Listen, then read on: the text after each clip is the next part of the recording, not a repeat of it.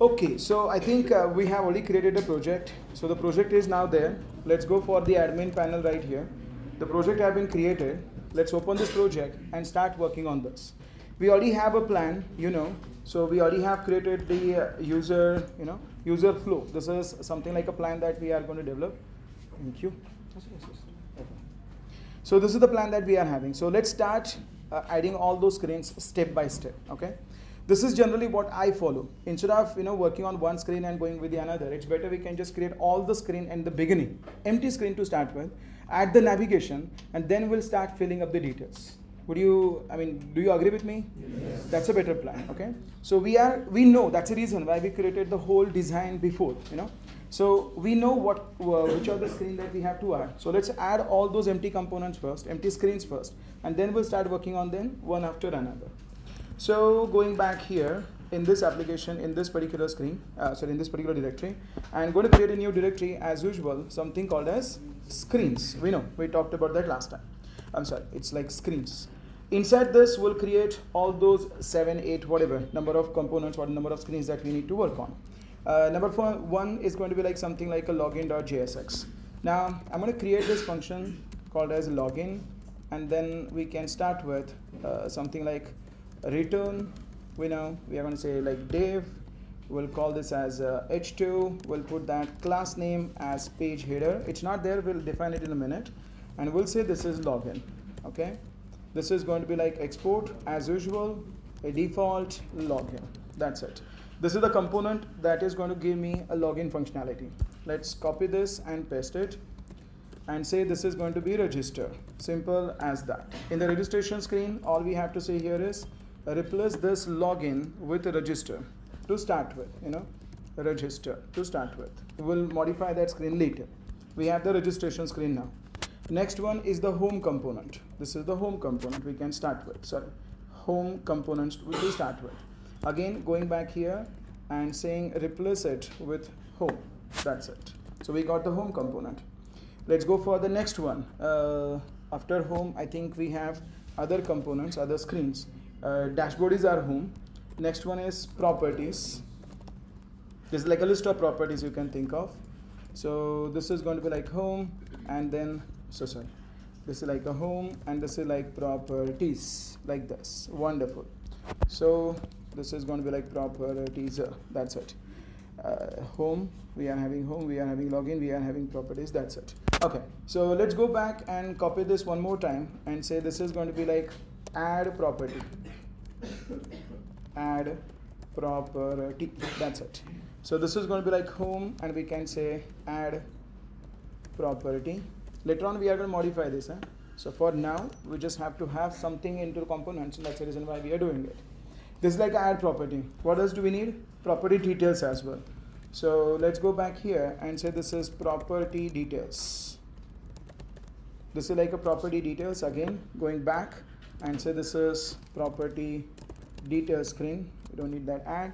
Replace it. We are done with the property details. Okay, what else? I think property, add property, do property. Then let's go for the users. So going back to the properties and copying this and say this is users, which is going to be like properties again, and then say users. That's it. So this is the user screen. I think we need to have user details, right? User details. So let's copy this and say this is user details. And right inside this users, let's paste it and say this is user details. Okay, here we are. This is user details. What else we are missing? I think there is a booking screen as well, right? So there is a booking. Okay, I think that's the last screen that we need to work on. So this is going to be like bookings.jsx. This is going to be like users, and then this is bookings. Okay, so we have got all the screens added here. 1, 2, 3, 4, 5, 6, 7, 8, 9. Okay, so we have covered all 9 components here, all 9 screens here. Wonderful. So now that we are kind of having all of them ready, now we can start adding them one by one and see how do we deal with them. Okay, now pay attention to this. What happens here is if I go for app.js, we can show only one component, only one screen at a time. We already talked about that earlier, you know.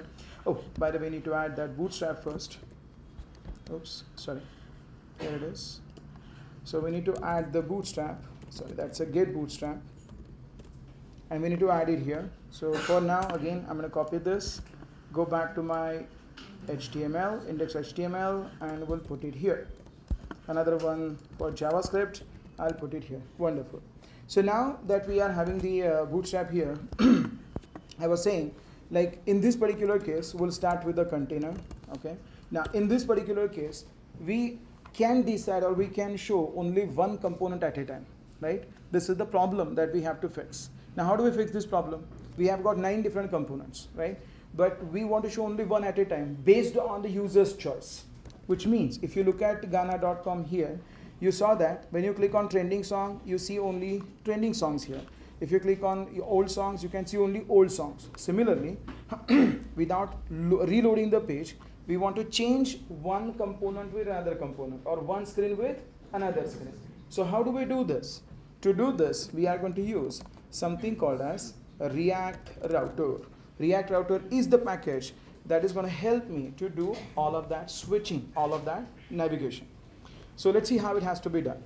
In the React Router, you can start with installation. So getting started, not this one. I'm going to go for, do I have an option here? Okay, we'll go for getting started here. And we'll start with no. Do you have tutorial? I don't care. I need to start with installation screen here. If we are having it, that would be better. If it is not, then we can use it directly. I want you to see this where it is. Where is that? Okay, these guys have removed it, I believe. Or maybe we can directly go back to GitHub. You can directly start with yarn add and then you can start getting it, but I want you to see this so that it will be easy for you. This is tutorial. This is the latest branch that we are using. It's called the 5.0 setup. This is what we are looking for. npm install create react DOM. This is not needed. This is what we are going to add. React router DOM. We don't use npm. We talked about that. We are going to use yarn. So you can say yarn add react router DOM. Should I mean, I already are having it in this cache. So better, I can add React Redux, Redux.js/toolkit, Axios, React Toastify. Bootstrap is not needed. Bootstrap is something that we already have added. And then I think all of them we are going to use eventually. And it's there in the cache. So let me add all of them. Okay. Right now, the one that we are going to use is React Router DOM. After that, later, when we are done with this, when we want to go for global state, we'll add Redux and Redux Toolkit. Axios, you already have used it for consuming the REST APIs. Toastify is used for showing that message. You remember I showed that earlier. So that the one which shows on the right top corner. So that is the one that we will see there. Bootstrap has already been added. So let me add all of that stuff. Out of that, the important thing here is the React Router DOM. This is the one that we are going to use. Okay, for now. It's good that it's in my cache so I can get all of them installed at once. I don't have to install them one after another. It takes time to do that. You see this. So let's spend some time in initial setup. And once everything is set up, the next thing is going to be like adding the screens one after another. That's it. So let's see if we can get the job done. I think it's almost done. Wonderful. Done.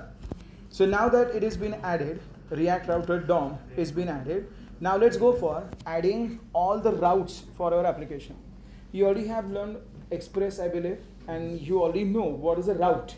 A route is nothing but in Express is the combination of method, URL, and it's a handler, right? So you say app.get URL and then comma request and receive, and you put that callback there, right? That is called as a handler. That handler is associated with the URL and the HTTP method. This is the same concept that we are using here. And to do this, we are going to go for our application right here and start adding something called as a React routes. So how do we do this? To do this, we have to go for finding out all the necessary details. I mean, why am I asking you to look at the documentation? This is a kind of a bread and butter for you. Now listen to me carefully. If you are a developer, you have to look at the documentation all the time. Documentation is your bread and butter, you know. So every time it's always better to refer the documentation, because you never know what is going to change in the next version. So whenever you are doing something, it's better you look at the current version in the documentation and then write the code accordingly. Another reason, in fact, earlier the React Router 5.0 was having a completely different structure. 6.0 is completely changed it. So if you do not use the documentation, you will not know, and your application will eventually stop working. So it's always better to look at the latest version. Not only for this, I'm saying all the time. Whenever you are using any technology, it's not something only for React, it's for everything. You are developing Java, always use the Java documentation. If you are using React, if you are using Express, always read the Express documentation. So every library has its own documentation, which is what we are referring here for React DOM. So in React DOM, if you look at this, it says if you want to create this, you have to start with something called as this is something which is a long cut. There is a shortcut as well, but even essentially we are going to use something called as a browser router, and that browser router will help us to create a kind of a container for all of our routes. So what I'm trying to tell you here is, like, you have to first go back to your index.js somewhere here and import something called as browser router. This is what it has been shown here, browser router. So come back here and say something called as browser router. This is the browser router. We have to wrap. We have to use as you have to use it as a wrapper to wrap the whole application. Do you notice that I am using the browser router, and inside this browser router we are adding the app? What does it mean? The whole application will get added inside the browser router. Now browser router is same as your express.router. You already have used that function, remember? And inside the router, you add all the different routes. Router.get, router.post, router.put. You already have done that. Something similar we are doing here with the help of something called as browser routers. Now, once you have that browser router here, you go to that app and then start, not this one, then start defining all of your routes. Now, how do you add this here? So when you are inside this, you have to create something called as a routes. So this is the one that is, again, you are kind of getting it from React Router DOM.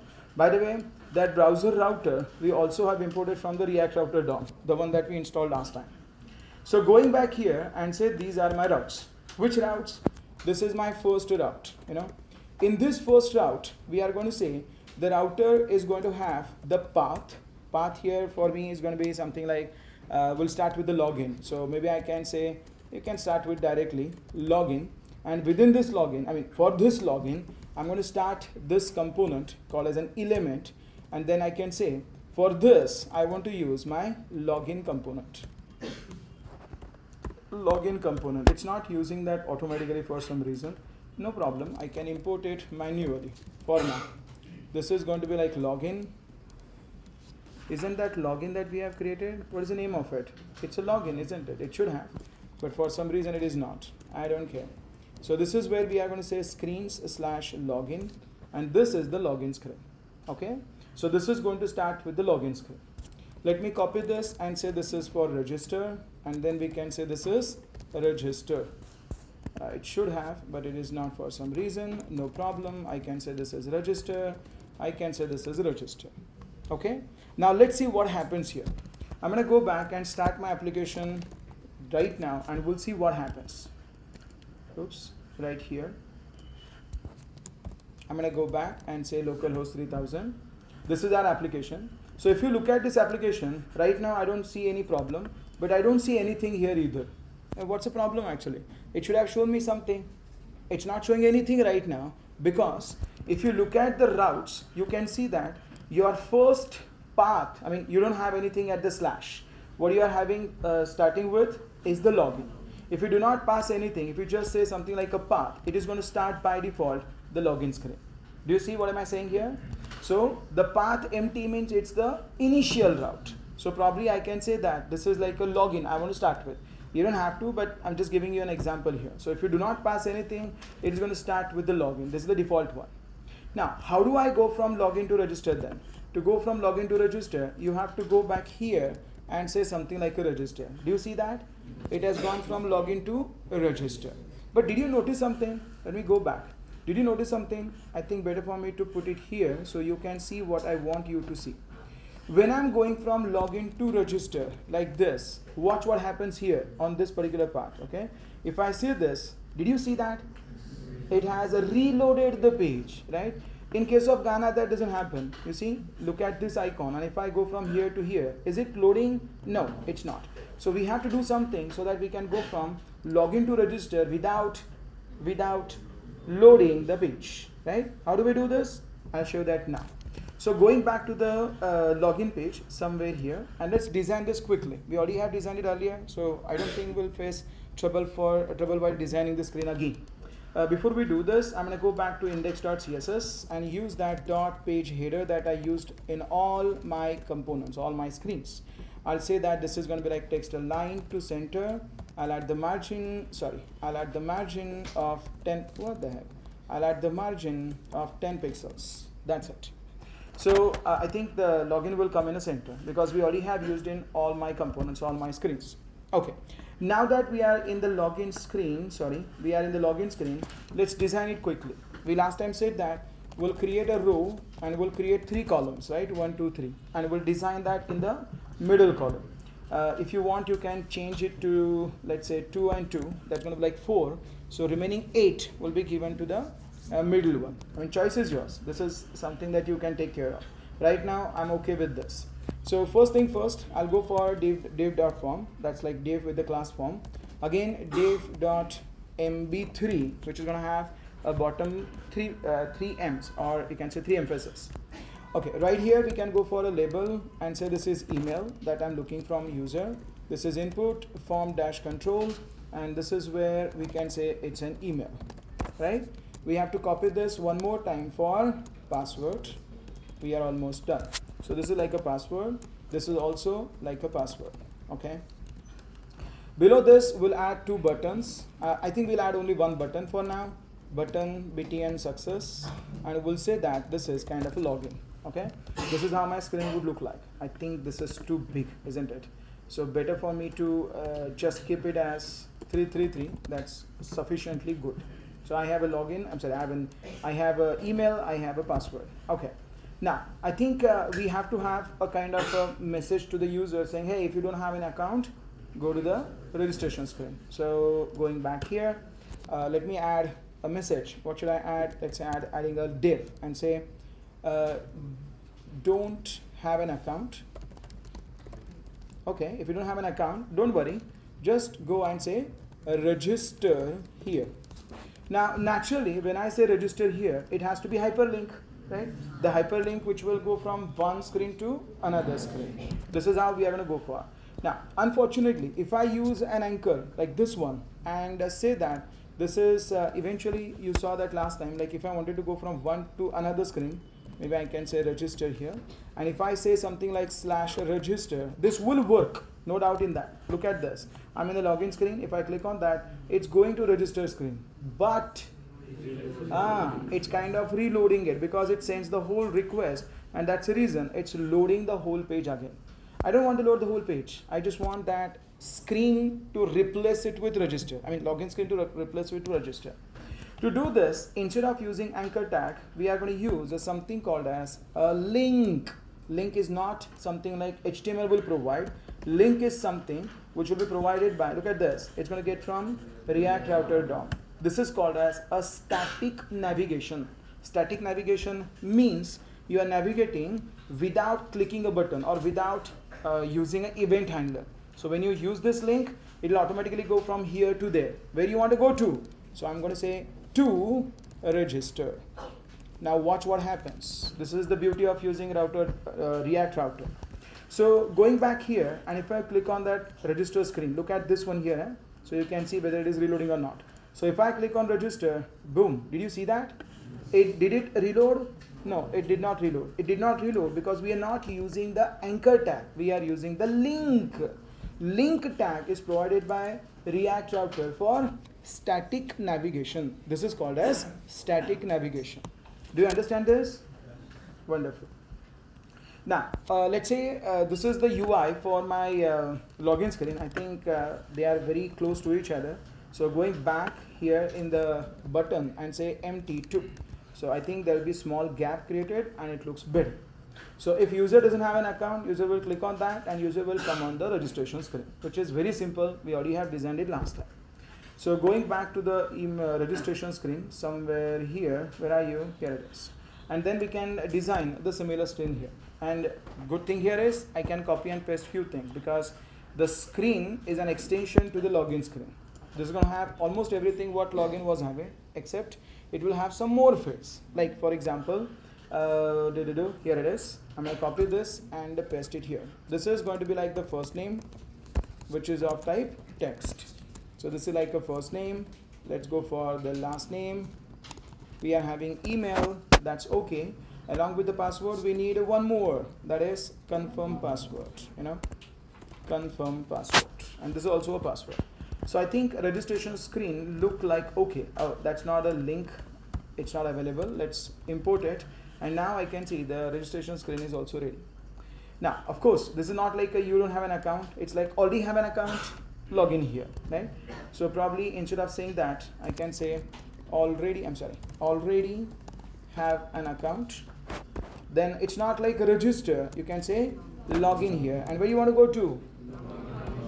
That's a slash because we already have defined here that none means it's a slash. So it's by default the case, right? So either you can say this or you can define it one more time and use it for both of them. Choice is yours, it doesn't matter. I mean, there is a better way to do it. To start with, we can use this as a split one. A split in the sense we are defining it twice.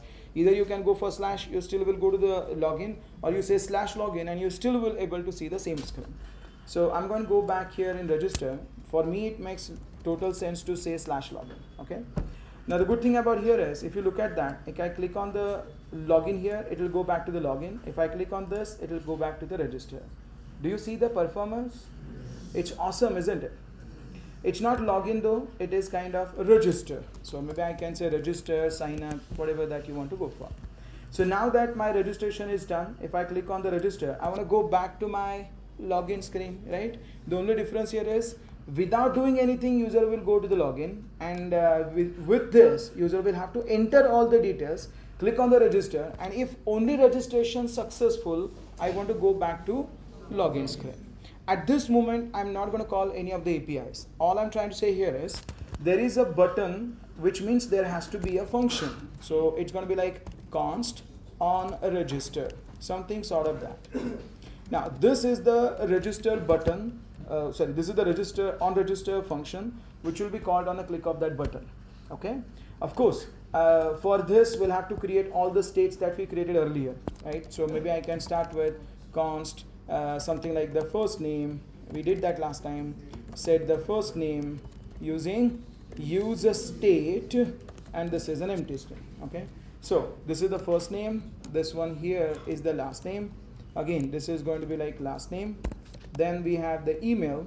So maybe I can say this is an email. Set email. Email. What else do we have? Password and confirm password. Okay, almost done.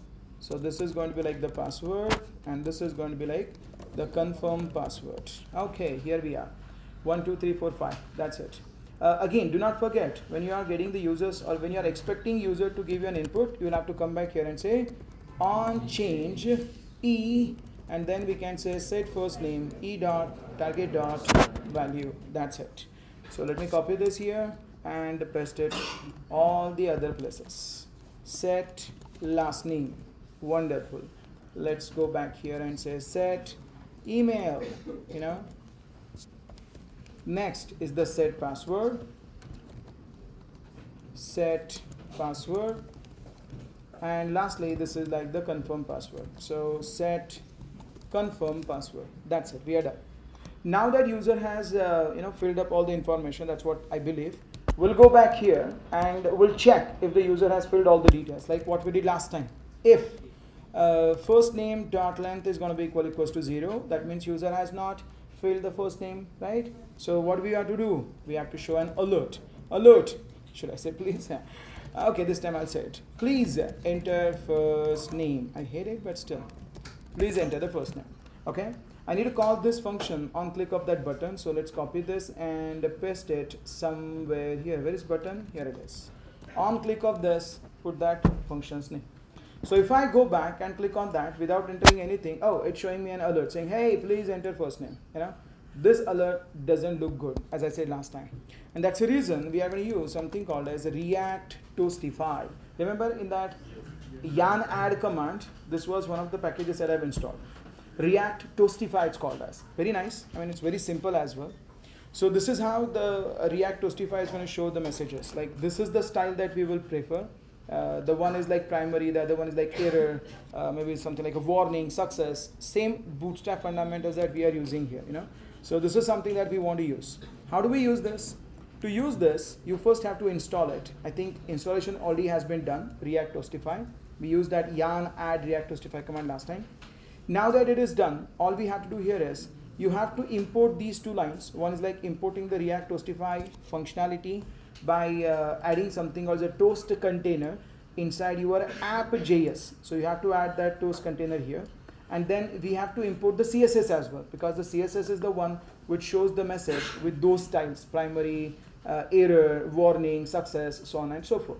So let me go back here, copy those two lines, going back to the app somewhere here and pasting them here. So this is what the step number 1 is. Step number 2 here is just copy this and paste it at the end of it. Wherever you want to paste it, doesn't matter. Just make sure that it is added there. This is not needed at this point. We'll add it in the other places. Okay.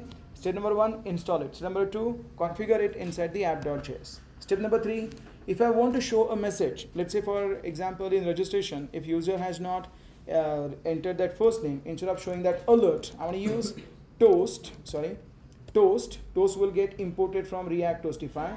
Say toast dot, you decide whether it is an error or whether it's a warning. I think it's better I can show it as an error.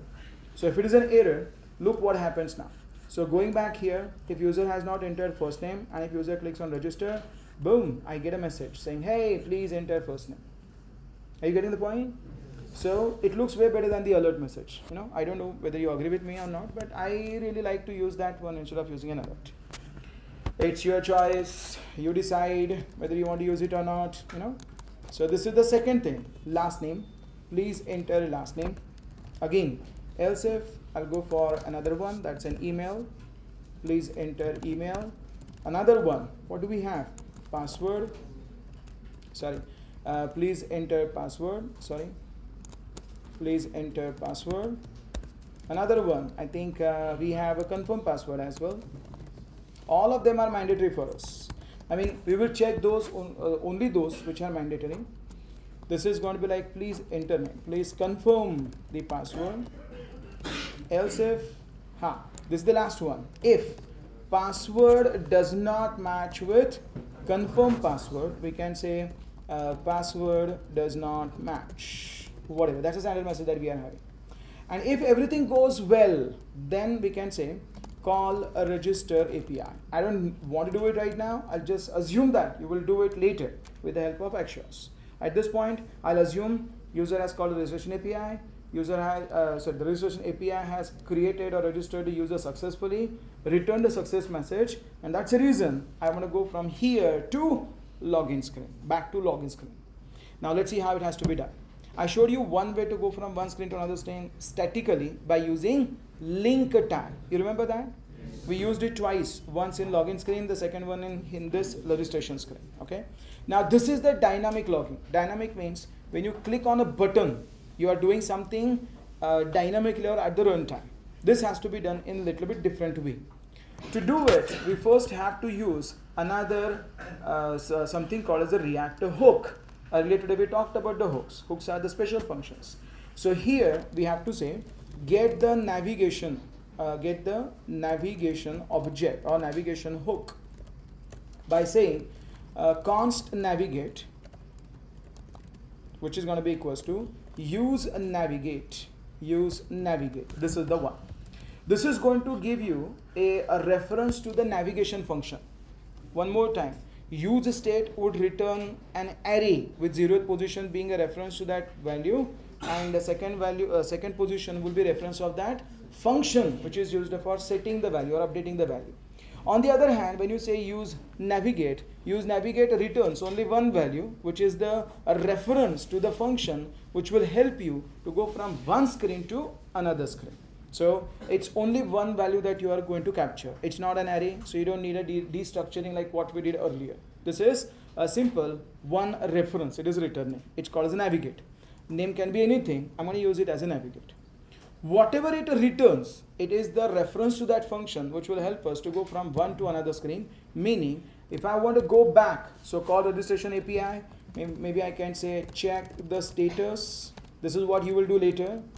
And towards the end of it, if success means if the registration has done successfully, go to login screen. So I'm assuming it's a successful registration. So I'm going to call this function called as a navigate and say, hey, go back to login screen. Okay. Last time when I wanted to do statically without taking a button into picture, if I wanted to go from one to another, what did we do? We used a link tag. That's called as static navigation. This is called as dynamic navigation. We are doing it at the runtime by using a function reference which is returned by use navigate function. Let's see if it works. Going back to my registration screen here. So this is going to go away in a minute. And there we can say first name. If I do not do it, it's eventually going to show me an error. So probably I'll have to fill in all the details. So I can say Amit, say Kulkarni, Amit@test.com, password is test. I'm going to deliberately enter a wrong password. Let's see if that validation really works. So if I click on register, it says, hey, password do not match. Fine, no worries. So if I click on if I enter the right password and if I say register, boom, it has gone back to the login screen. Did you see that? Yes. Wonderful. Just before going there, I didn't understand like why it has gone there. So just before we go there, I'm going to say like it is successful. So I'll put a message saying, hey, yes, successfully registered a new user. So at least we'll get a confirmation that hey, something has done successful. That's the reason we are going back to the previous screen. One more time quickly. Amit Kulkarni, Amit@test.com, password is test. If I say register, yes, I can see this is successfully registered a user, and that's the reason it's going back to the login screen so that user can log in with the correct credentials. Do you understand that? There are two ways you can switch the screens. One, static, another one, dynamic. It depends on you how you want to do it. So this is a static navigation that will be going. Okay? Clear? Everyone clear? Wonderful. That's great. Okay, so now that we are done with this, I think we'll have to go for the next part. The next part is like, yes sir? So that 25 position is fixed. Which one? 25 position. Yeah, it depends actually where you want to go to. So if you look at documentation, there you can change the position of it to the right hand side as well. Left hand side as well. This is the default right hand side. You can take it in the middle, you can take it on the left, you can change the icon, you can change or you can set your custom icons, whatever that you want to do it. Documentation is there, refer it and do it. Okay. That's what I said. It's always better to refer documentation. Documentation has every damn thing there. That's a default one that we are using. Okay. Chalo. Yes sir.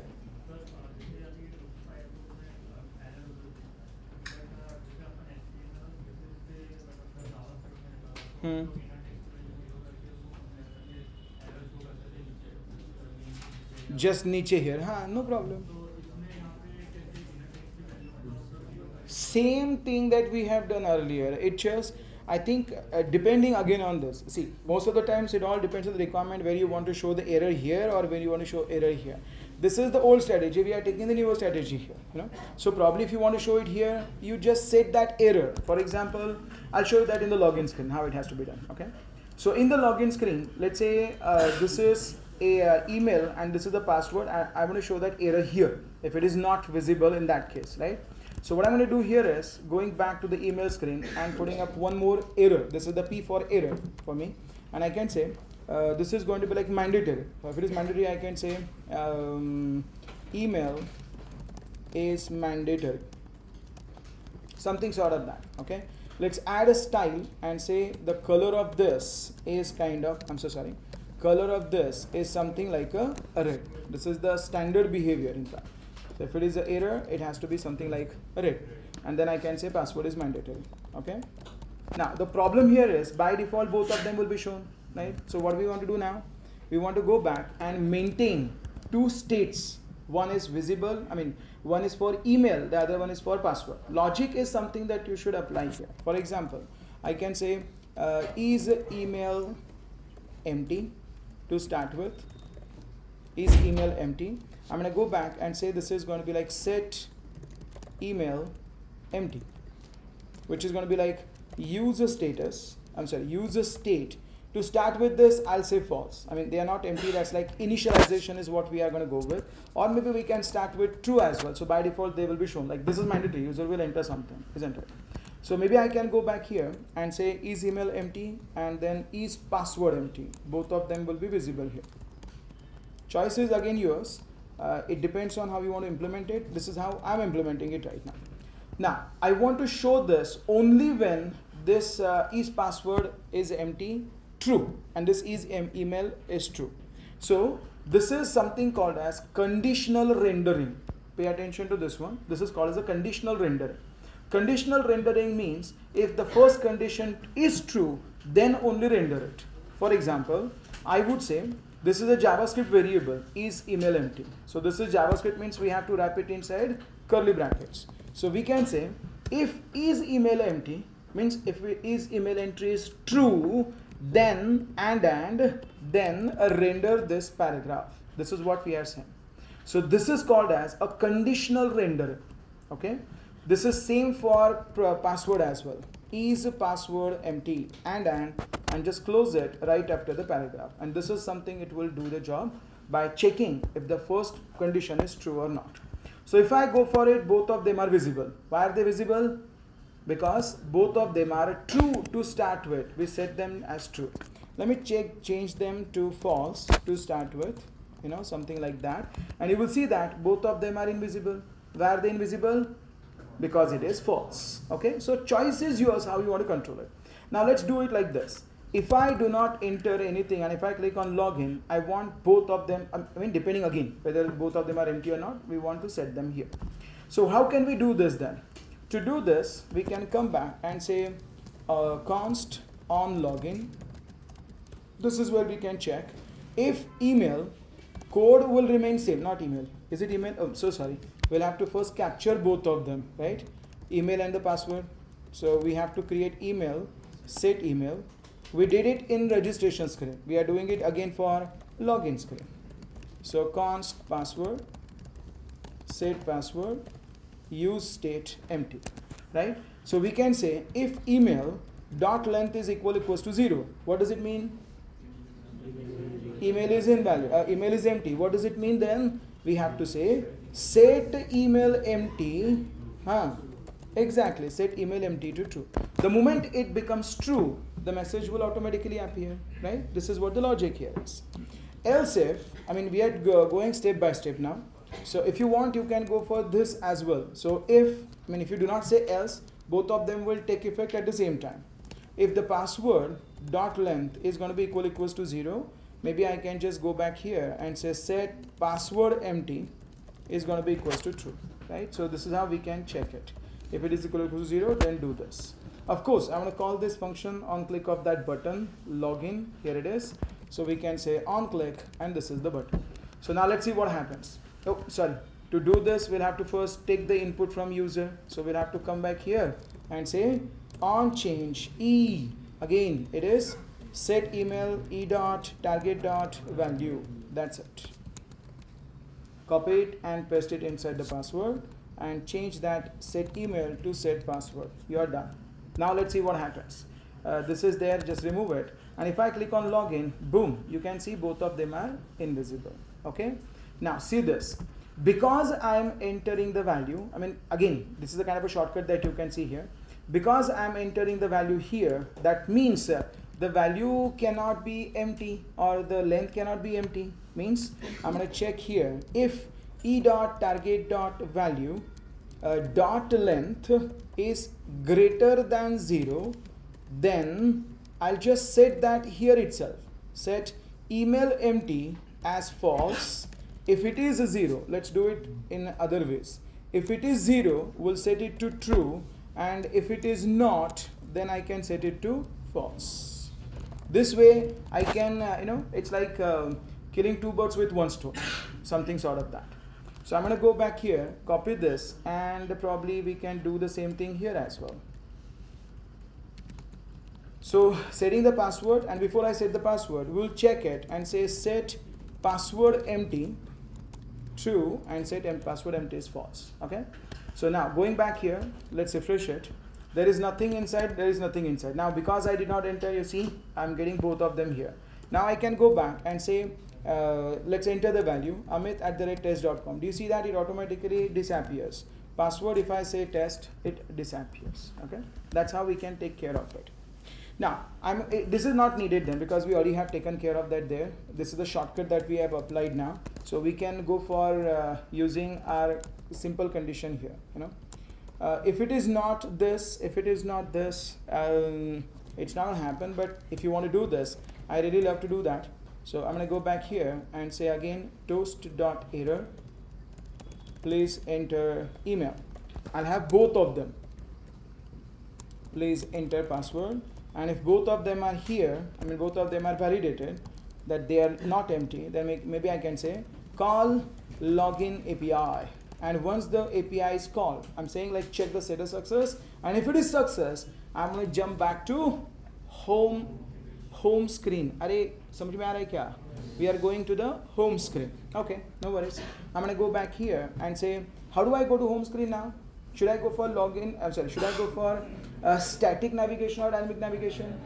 Has to be dynamic because we have to take a decision in buttons click event, So to do this, first thing first, get navigation hook by saying const navigate is going to be equals to use navigate. And if you want to go to home screen, call API and check if it's success or not.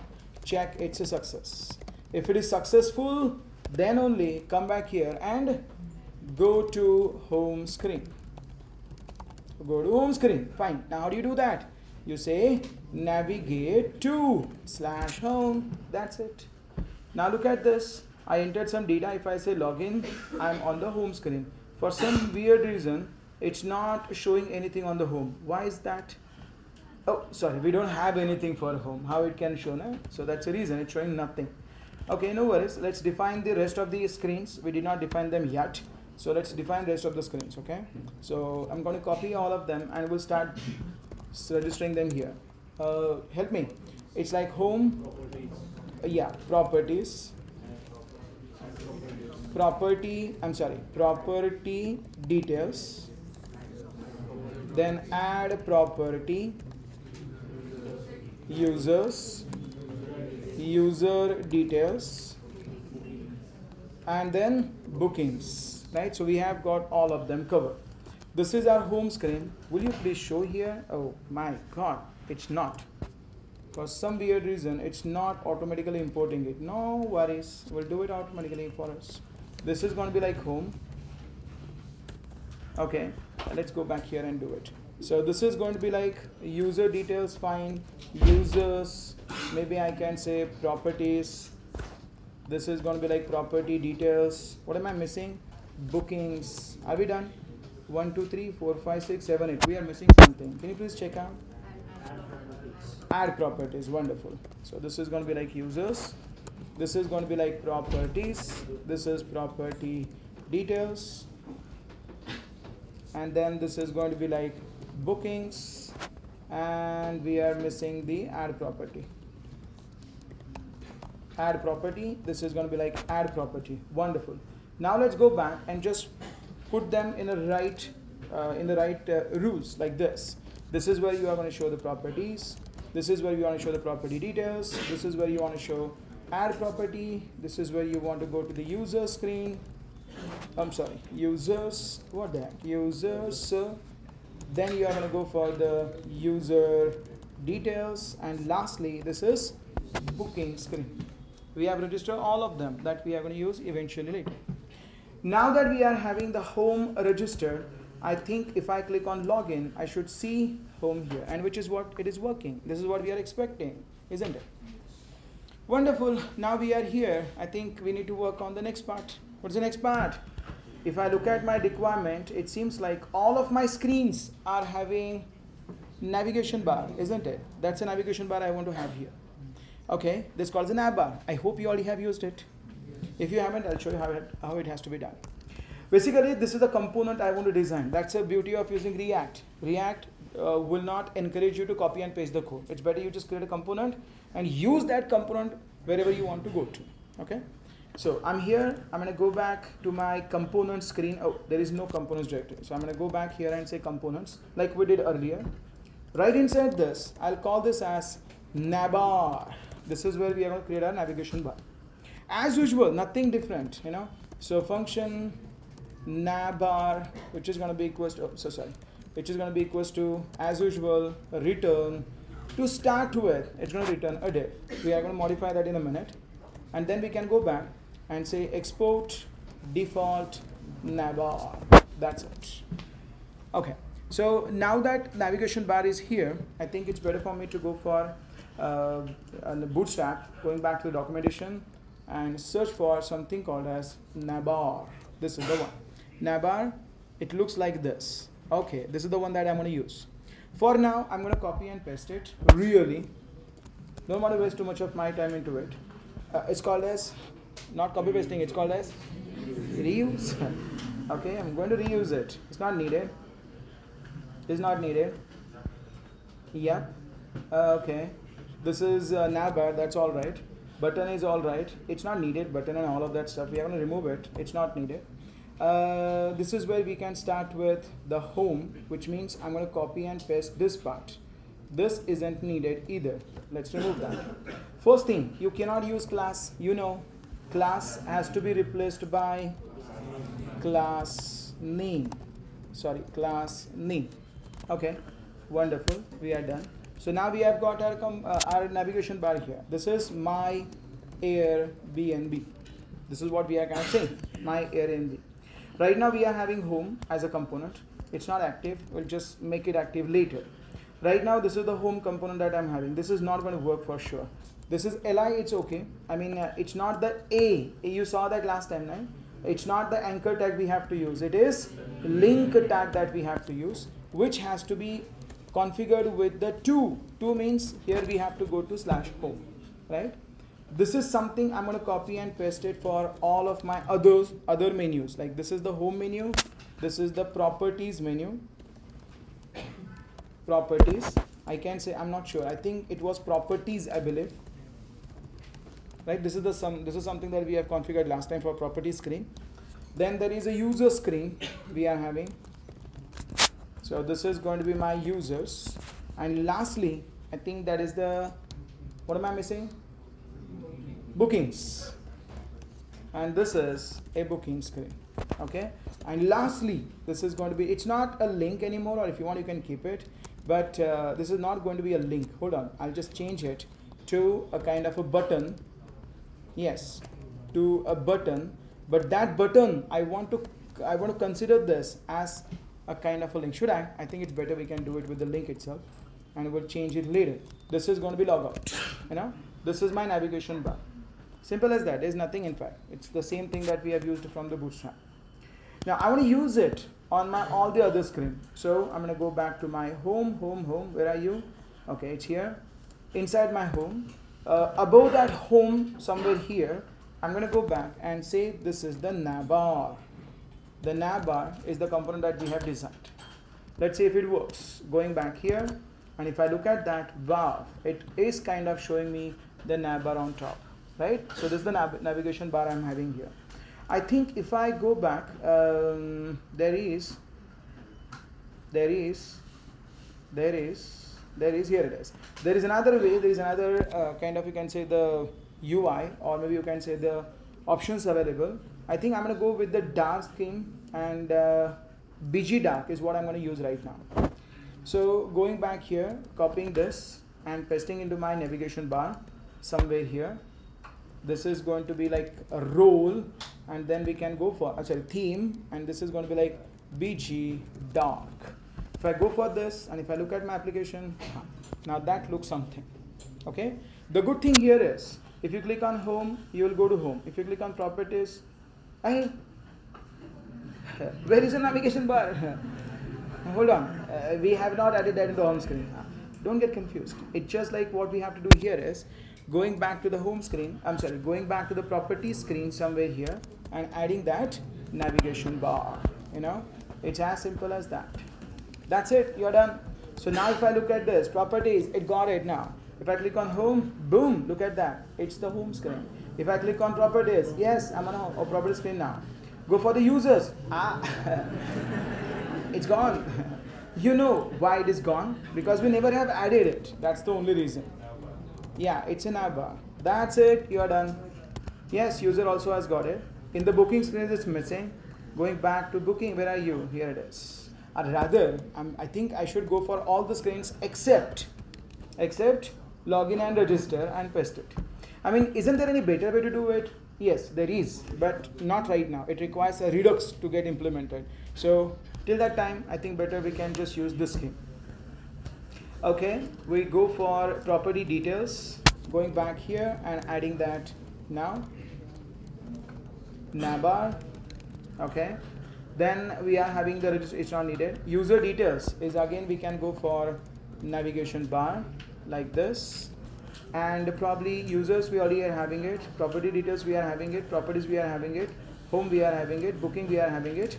Add properties where we were missing. Let's add it here.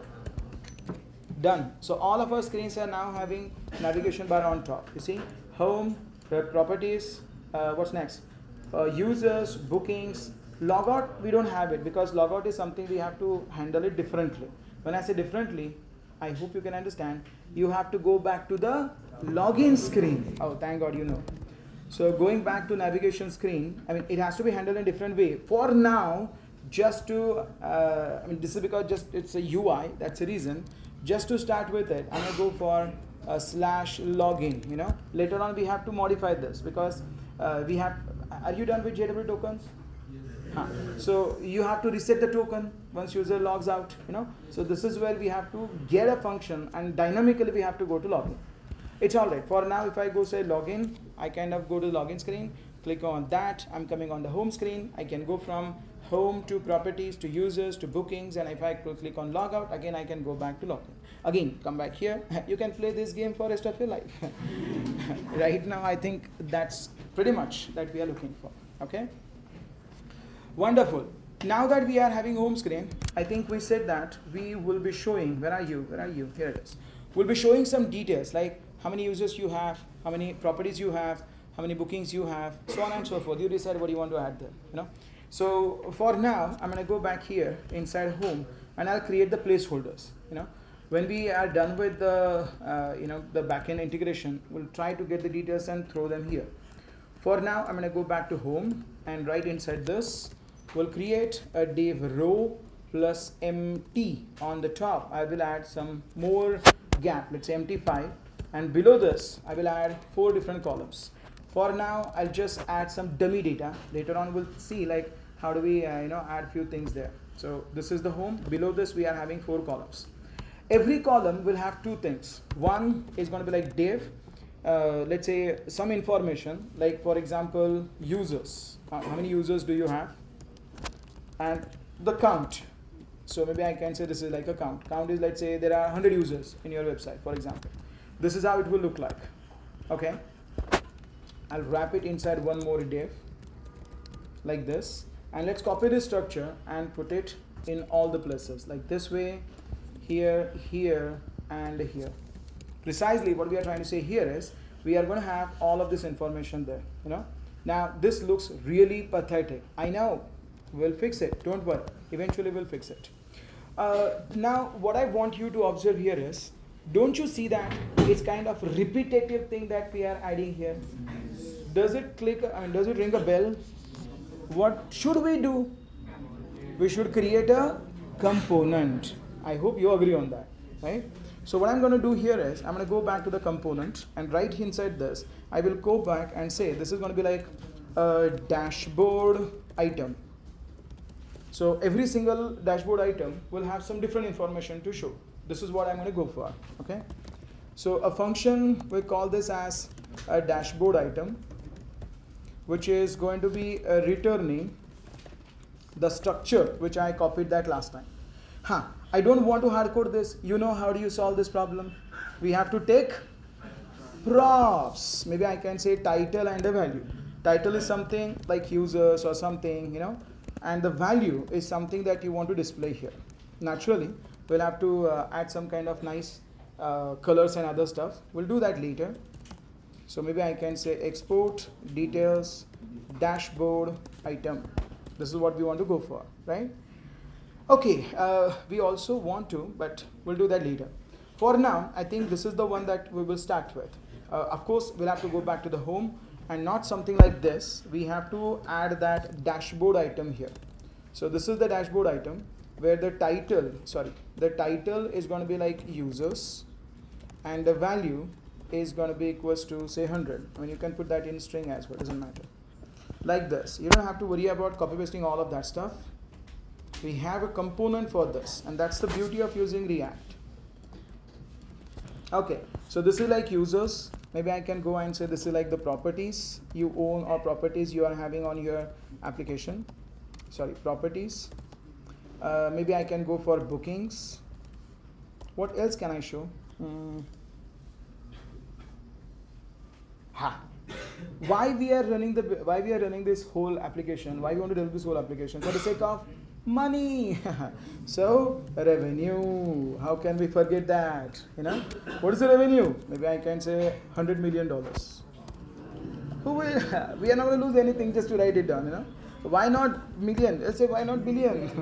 $100 billion. You know, that's all right. So I think then we have to exaggerate the numbers as well. You know, maybe I can say it's like 10,000 bookings per day, for example. How many properties do we have? Let's say 100,000 properties we are having.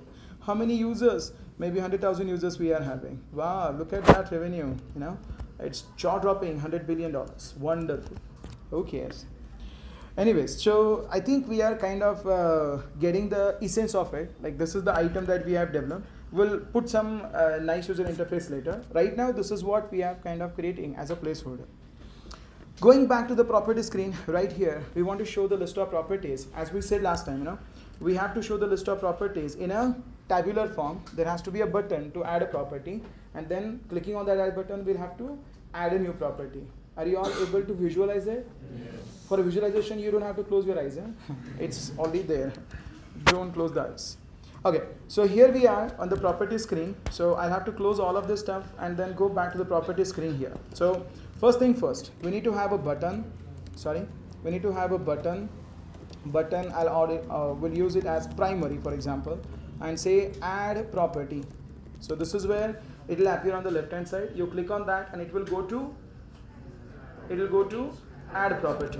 I think if it is going to be the case, we don't have to click it. I mean, it's just like we don't have to add any logic on top of it. It's just like we are going from one screen to another screen. Why do we need a button then? We can use it as a link like we did earlier. So in this case, we want to go to add dash property. Simple as that. Property. And if I go back, click on that add property, you are in add property now. That's how simple it is. I think because we are here in the add property, it makes sense for us to first design this screen. Okay. So let's get this thing done. Add property, where are you? Here it is. It's not add property, it's going to be add property. It's much better to read it. Okay, so now we want to get the property details, right? So how do we get the property details? I think we need to get some maybe dummy details for now. We can think of like what details that we need, and then we can change the things accordingly. But basic details we already captured last time. We have to put them here one more time. So I'm going to start with the div form right here. And in this div form, we'll have to start with the basic information. Like this is going to be my MB3, like what we did last time. Well, we'll start with that. Label, which is going to be like title.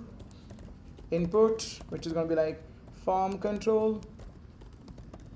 And then we can say this is going to be my input for me. This is going to be my title for that property. Okay. Now after title, I think we were talking about the description. So let's put the description here. Description is going to be a text area, right? It's not needed for this. We can go for rows. We can say like 5 rows more than sufficient, you know. So that's a text area.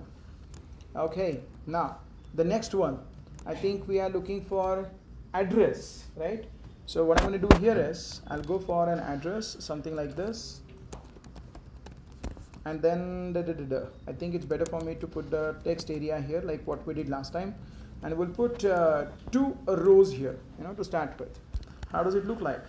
Not bad. So we are having description, we are having titles, okay, address, sorry. I think address is more than sufficient then. We can go for a city, a state, and a zip code like what we did last time. So we are going to create a row, we are going to create a call, and within this we have to go for copy pasting this other stuff. I think this is the one. Is this the one? Yeah, that's the one. So this is where we will get the city, right? This is where we want to get the state, and this is where we want to get the zip code.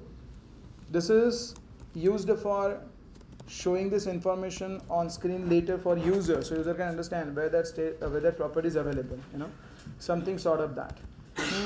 I think we have to take some other details as well. We forgot to do that. Maybe this is the title, that's fine, but we have to also take the information about the user as well. I think, should we? No, I don't think so. It's all right. We are going to manage it. It's not like users are managing it. We are going to manage it, so we don't have to. City, state, zip code. I think last time we talked about that. So let's get those details as well. Which details am I talking about? You remember? Yes, yes, yes. I'm talking about the same. Guest rooms. Yes. The next one. Bedrooms. Sorry? Bathrooms, of course. You remember that. Okay, fine. So that's okay. We are having number of guest rooms, number of bedrooms, number of bathrooms. And lastly, towards the end of it, I think we should have only 2 buttons, Dev, MB3. I forgot to add that all the places. I should add them. Otherwise, they are so close to each other. Can't even read that. Okay. So now we are having 2 buttons, BTN. We have to add and we have to cancel. So we can say button success, BTN dash success. We can go back here and say save, sorry, and then we can go for cancel. Cancel means it's a danger, sorry, danger. We know after this we want to add a maybe a space of 2 pixels, and I think we are done. Now that we are having the cancel button, we can go from cancel to property screen. I mean, this is kind of simple navigation. There is no need of having any logic in place. Why am I using the button then? I can use the link. Yes, where? To, where should I go to? / properties. That's it, you are done. See how simple is that? So clicking on that save, you are going to go back to the properties. You don't have any properties yet. It's all right. You can click on add property and you can add a property. See how simple is that? Of course, when you click on save, you have to again go back to property screen, but this has to be dynamic navigation. And you know how to handle dynamic navigation. Yes, first you will have to go for adding that navigate, which is going to be equals to use navigate, and have a button, kick event handler. It's like const on save. Right now I'm adding it directly, but you have to add some kind of validations there, and then you have to call the API. So this is where we want to go for / properties again. Okay, calling this function on the button click event, on click, on save. Okay, so I think we are almost done here. So clicking on that save, you can come back to the same property screen. Clicking on this, you're coming back again on the add property screen. Now 1, 2, 3, 4, 5, 6, 7, 8, 9. I think for these 9, we have to again define all the state members. We have to again define them for on change, right? Let's do it quickly. Okay, here we are. I'm going to go for the first one. What is the first one? I think this is title. Set title. It's going to be like use state empty, and do it for 8 more times. Okay, title. Next is description. So again, set description. Okay, next one, address. This is going to be like set address. Next one, city. Okay, next one, state. Sorry, it's going to be like state. This is going to be like the state. What else? Zip code. I'm sorry, zip code. Zip code. Zip code. Okay. Zip code. Okay. That's going to be zip code. Wonderful. Guest rooms. Guest rooms. Set guest rooms. Okay. Then bedrooms. Okay. Set bedrooms. And lastly, the bathrooms. Okay. Bathrooms. Okay. Now, last part, we just have to configure all of them on click of all the inputs. Here we are. Okay. This is on change. E set title. E dot target dot value. That's it. Copy and paste. Sorry, reuse it. Okay. So this is going to be like set description. What the heck am I writing? Set description. Okay. Next one is address. Fine. Set address. Okay. The next one here is the city. Set city. Next one is the state. Set state. Okay. Next one is the zip code. And there are 3 more. Okay, fine. So this is going to be like set guest rooms. Okay. Next one, set bedrooms. And lastly, this is the one, set bathrooms. Okay, set bathrooms. That's it. We are almost done with that. Now that we are having all of them, I think you know this. You have to add the if-else condition here. Will you do that on your own? Even if you say no, you still have to do it. You know. So probably you will add that here. I'll just add a note here. You know, add navigation. Sorry, navigation. Not navigation. Validation. Navigation I already have added. Add validation here. Okay. So I'm kind of done with that. I'm going to go back here in the properties, and we have to create a nice tabular structure here, right? So to create a tabular structure, I have to have some data. I don't have API integration done yet. So for now, for testing purpose, I'm going to create a new directory like what we did yesterday, dummy. And right inside this, I will say properties. Sorry. .json. Here we are going to put some properties. Okay. Now,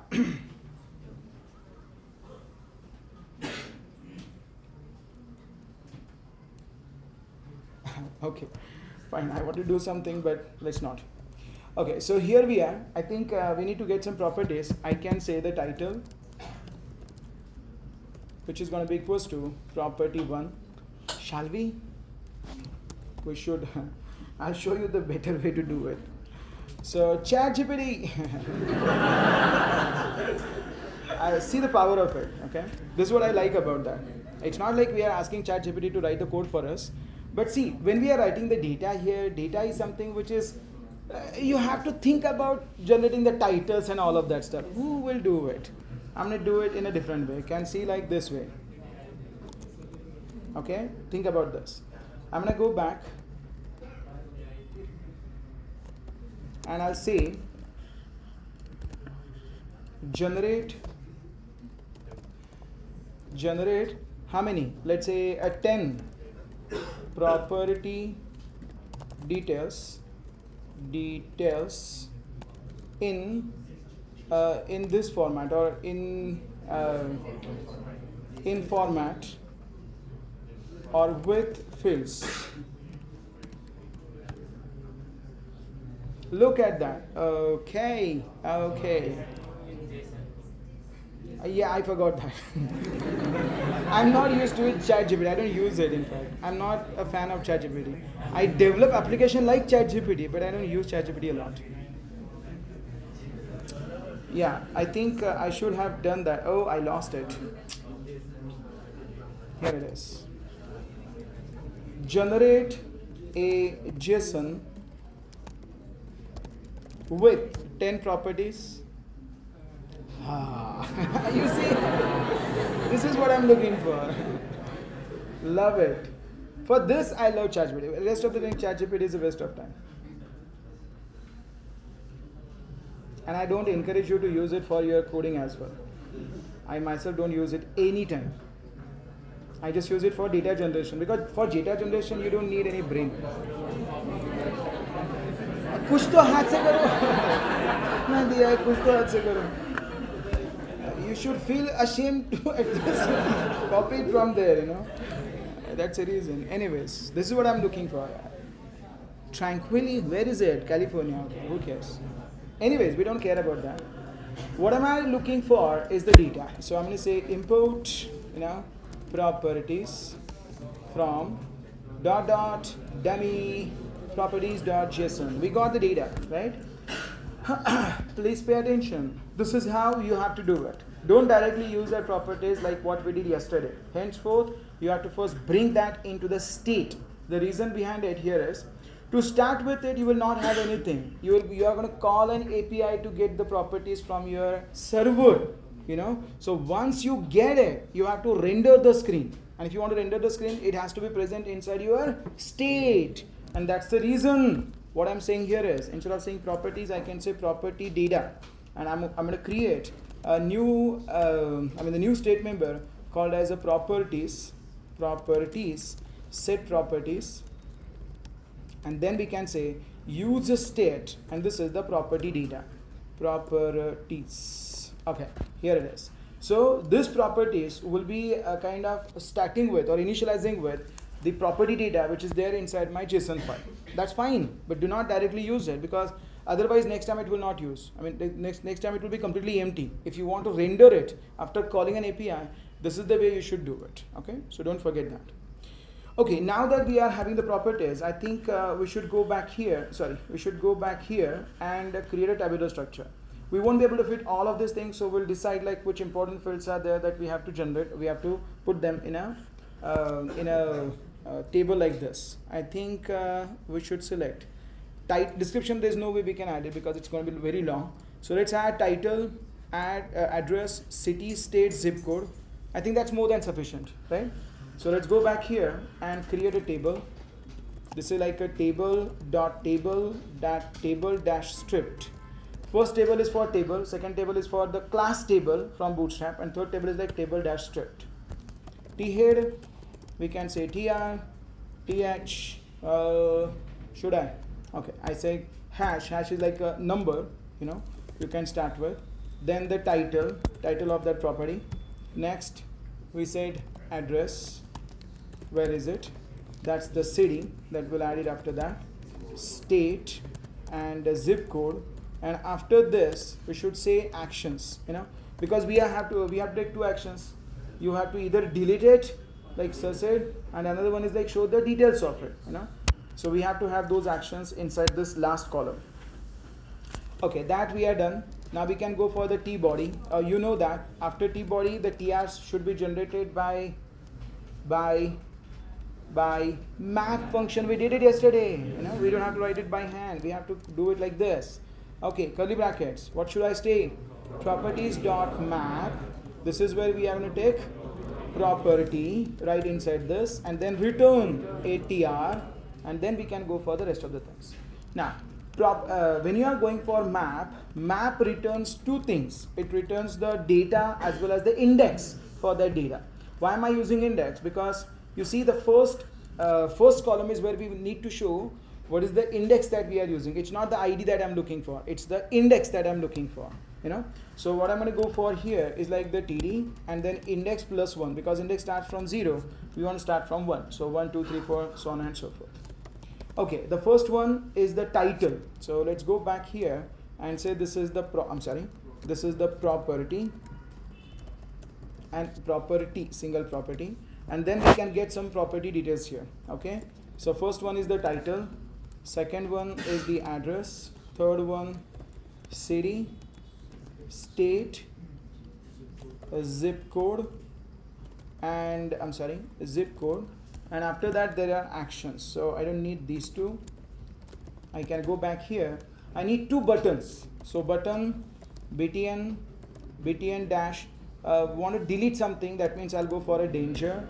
But when I say danger or when I say simple button, it's going to be a little bit bigger. I don't want that big button. I'm going to say btn dash sm for small. That's a small version of the button. And then we can say delete. This will delete. This will create a delete button. We need one more details. I think it's better we can go for a primary. And this is like details. Okay.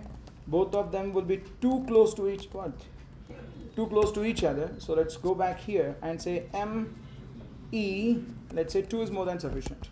So if I look at that, boom, it started showing a very nice tabular format like that, right? Only thing here is, oh, they're very close to each other. No worries. Going back to the table and then putting it and say empty. MT2 will be all right. No, MT5 is good. It's going to be good. So if I look at this, now that started looking really good. So now I'm having all of that stuff, like the title of this, address of this. It looks wonderful, isn't it? So you can add a new property, come back, and then you can see the list of properties here. Now, when you click on add delete, I can't do it right now because, you know, I mean, I can. It's not like I can't. I can, or let's do it. So precisely, this is not going to delete anything from the JSON file. It is temporary. You can understand that, right? So how do we do this? That's a reason why should you put this inside the state, because unless you modify the state, the screen will not render. We talked about it earlier today. So what I'm going to do here is I'll go for a function called as onDelete. The only question here is I have to delete it. I mean, I have to delete a particular row. So when I say delete, I need to pass the index of that row which I want to delete. Okay. So this is the index. So what I'm going to do here, JavaScript array functionalities, are you done with them? If not, then this is the way you can do it. Delete a, what should I say? Delete a property, okay? I mean, to be very honest, when I say delete a property, it's like deleting an item from an array. So delete a property by saying properties dot splice. The function name is called the splice. You heard about that before? Very good. So you can say index and 1. That means delete one item from that index. That's called as a splice function. Now, when you modify that, do not forget to call set properties and then set the properties again, because unless you modify the properties, you cannot render the screen again. That's the reason why we have to do it. Now, this is the onDelete. When you click on this button, delete. When you click on this button, onClick, you have to use this and say call this function and pass index. You have to pass the index by getting that arrow function, so you can understand that on click of this the function will be called, and then you need to pass an index. What's the difference between this and this, the one that we used earlier? Like if I say onDelete like this, what's the difference between this? When you do this, you won't be able to see which index you are going to, I mean, you need to delete the row from. Whereas when you do this, you can understand I am kind of picking that event and I'm calling this function explicitly by passing the required index. That's the reason why you should take this in a different manner like that. So if I go back and click on this, oh, it's not doing it. It's not doing it. Why it's not doing it? It's the problem of setting that array. When you are changing the array, you have to go for something called as a REST. It's called as a REST of the, REST operator inside the JavaScript. It's going to be like getting all the values from properties and creating a new array like that. This is only the adjustment we are having to till we are calling the API. Once the API is called, everything would work automatically for us. So going back here, and if I already have done that, say refresh. If I click on delete, it's getting deleted. You see that? If I click on this, it gets deleted. Okay, I deleted all of them. When I deleted all of them, I should not see that table, isn't it? Are you getting what am I saying? If there is nothing, why should I show the table? Instead, I can show a simple message saying there are no properties at this point. Use that button and add a property. Something sort of that. So what I'm going to do here is I'm going to go back and add a message. Let's go for H3 message and say there are no properties at the moment. Okay, please use add property button to add one, you know. So this message should appear. I think we should put that little bit down. Sorry, we should put that little bit down by saying empty dash or empty2, for example, empty5 better, and we should put that in a center aligned fashion, you know. So maybe I can say style. I'm just going to do it right here. It's like only one property I want to deal with. Say this is going to be center. Okay. So this is the message that I want to put. But the problem here is it's showing both of them. We have to show either one of them. Are you getting my point? Have you heard about something called the conditional rendering? We did that last time. Can you think of a scenario? Can you think of a code that will generate this it will show this only when there is no property? What should I write here? When you want to display this, when properties dot length equals to 0, then then you can render this. Now what will happen? It will be rendered only when there are no properties, and you can see that there are no properties. I mean, we have removed it only from memory. We have removed it from the memory. That's the reason why you see this message. But at the same time, the table is also appearing. The opposite of this condition will be applicable for table. Can you think of it? Can you tell me? I'll write it right now. Properties dot length greater than 0 and put that table, and very close, just close that bracket. Now what will happen? Magically table will be gone. I've deleted all the properties. That's the reason table is gone, and that's the reason you see that message. When I say refresh, I'm going to bring all the values back. It was only for temporary, as I said, you know. All the properties are there, and you see the message is gone. Now when the message will appear again? Yes, you click on this, delete all of them. See this, we are about to delete the last one. Are you ready? If I click on this, boom, table is gone, message is appearing. This is called as conditional rendering. This is called as a conditional rendering. This is what am I looking for. I hope you are getting it. Are you? Okay. Now that we are done with the properties, it's not like we are done. We have to click on the details, and we have to go for property detail, right? Let's see how it has to be done. We have to go from this to this. That means we have to go for clicking on that button. Where are you? That's the table, and that's the button. So I'm going to go back here, and I can say on click. We'll do the same thing because we need to know which property that we want to go from here to there, you know. So I'm going to go back here, and I can say on details and pass index for now. We'll have to fix it in a different way when we go for calling the APIs, but at this point, this is the best way I can think of. Can you tell me, like, how do I go for it? How do I go from here to the other screen? Navigation. How do I go for navigation? We have to say const navigate is going to be equals to use navigate, and then call that function. Navigate where? I think it was property details. I don't remember what did I use last time. Let me go back to app.js and use the path that I've configured here. Property details it is. Okay, so going back here and say this is /property details. Now that we are having it, look at that. If I click on property details, click on the details, and it's kind of going to the property details here. Are you getting this? Okay, let's finish this one here. Believe me, property details is the simplest one because it's going to look exactly similar to add property, right? What we said last time, it's going to be looking exactly like add property. It will let you to modify this as well. So what I'm going to do right now, I'm going to go back and literally reuse my add properties code, literally copying it, and here it is, pasting it here, change few things. This is not add property anymore. This is property details. So change that function, change that export, and change the title as well. It's not the add property anymore, it's property details, screen like that. I hope you are getting it. Okay, so now if I click on that, this is like a property details. Right now this is empty, it's all right. Save means it's going to show you the property details, at the same time you can update it. So it's kind of doing both of the jobs. It's not only showing you the details, it can also allowing you to update the details as well. Okay, sir, this is what you're looking for. No, this is how we can take it. Okay, I think we are kind of done with this as well. I mean, this is like a GUI we are thinking about. We have not connected this application to backend yet. That's the reason. Everything is just looking like a static UI.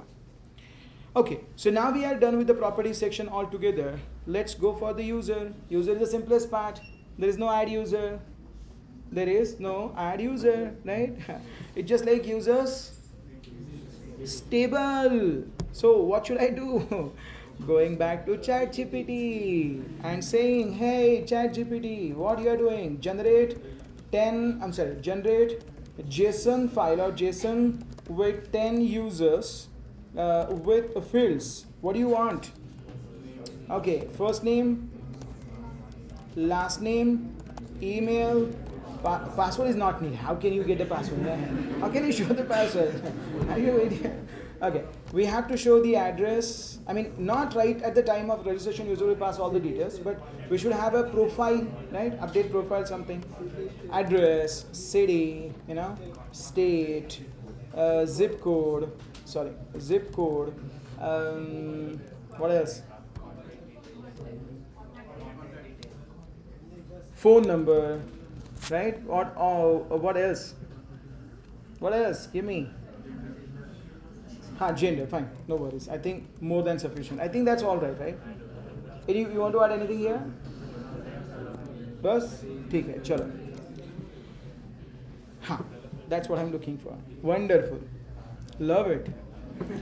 By the time it is doing it, going back to dummy.json and be prepared with this. Users.json.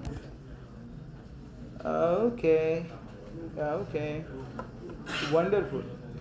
These are 10 profiles with their respective details. Thank you very much. Let's say thank you.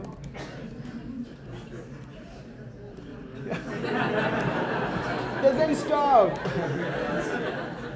It wants me to communicate further, but I don't have that much of time. I don't use this button, okay? Don't tell me to use it. I feel really ashamed to use this actually, but it's like saving the time, nothing more than that. Okay. Okay, where we are, user screen. So I'm going to go back to the user screen. Here it is, and kind of creating the table. It's going to be same as property details, right? There's nothing different. So going back here, loading the data, saying import users data from, where is it? Dummy/users JSON, right? And don't forget, we said that, don't forget, it's users, say users, and user state, and start with the user data. That's how it is, okay? Fine, now that we are having the data here, let's create the table quickly. It's not going to take more time for us to do it. We already have done it. Table dash stripped, thead, tr, th, that's the first one, hash, th, and let's add few details like the name. We'll just concat first name and last name. Then we'll show the email. Oh, is the email there? Yeah, finally, yeah, there is. There's email, there is a phone number, there is an address, there is a city, there is a state, there is a zip code. Oh, it's already been there. You're not paying attention, I believe. It's a phone number I already have taken. And these are actions. You want me to show it? Fine, no worries. It's not necessary to use all of them, but it's alright. If you have taken it, let's go for it. Okay, so T-body.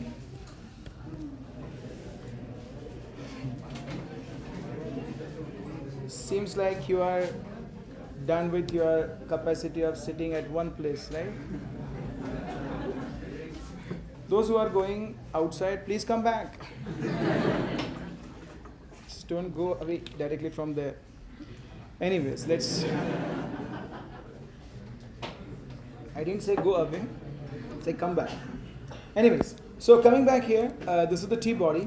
I'm going to go for users.map. Same technique that we have used earlier. Every user will get converted into a TR. Okay, in that TR, okay, let's try doing it. Sorry, it's TD I'm looking for. I think I said that there's a user and index, we need both of them. So this is going to be like index plus 1. Okay, this is the TD, and probably here we want to show some of the other user properties. Okay, here we are. So starting with the name is like the first name, and right inside this user last name. Okay, next one, email, phone number, gender. Email, phone number and gender. Email, phone number, gender. Address, city, state, zip code. Address, city, state, zip code, and these are the actions. So this is not needed, this is not needed. Okay, I think what we decided, we want to change, or we want to disable the user. That means we need a button to do it. Button btn, pay attention, btn dash, but warning, that's all right, warning, and then we can say deactivate or activate. We'll change that status on the, maybe on that active status, the one that we are going to see later. What am I saying? Deactivate, like that. Okay, and what else did we decide? Details of that user, do we need to show that? We don't have to. Oh, there is one. I'm going to skip it now. This is the booking screen, that's all right. So I think deactivate, if you want I can put right now, but I think we are covering every single thing in the table, what you show in the detail screen, right? That's the reason. Primary and ME2, more than sufficient. Oh, sorry, I need to add two more things like button SM, otherwise it will be big buttons, won't look good. So now we are here, doesn't look good. It's going to be like success, that looks better than this, I don't agree on that warning, so I'll change it here. Okay, now we are having users, and we are having deactivate and all of that stuff. Probably it looks fantastic. I can click on details and nothing happens because we have covered everything here, so nothing that we have to worry about. We are done with the properties, we are done with the users. Now that what we are looking for is the bookings. Now bookings, we decided to go for ChatGPT. Okay, generate, I'm kind of troubling you again, generate JSON with 10. Okay, let's see if it can generate booking details with fields, username, or maybe I can say, okay, username, the date or from date to date,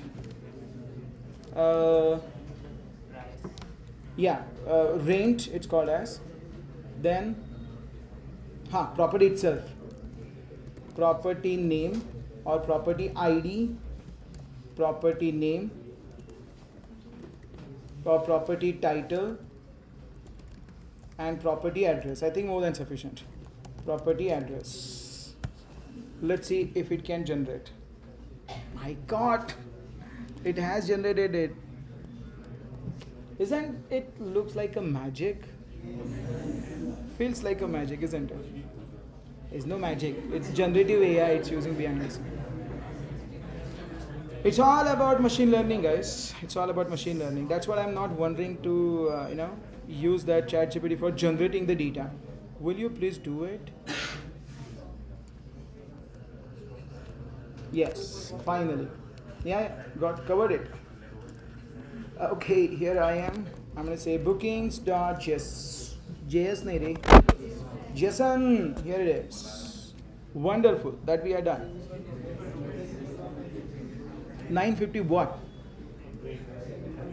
Who cares? Going back to bookings, and we are done. This is the last screen that we are working on. Import bookings data from /dummy/ bookings. Again, const bookings, set bookings, use state bookings data. That's it. We are almost done. You must be getting what we are doing now. It's going to be something like the table dash stripped, T head, TR, TH, again the index, sorry, index. You need the username, the one who is booking it. Then you need the property name, the one that user has booked. The property details, I'll put it here.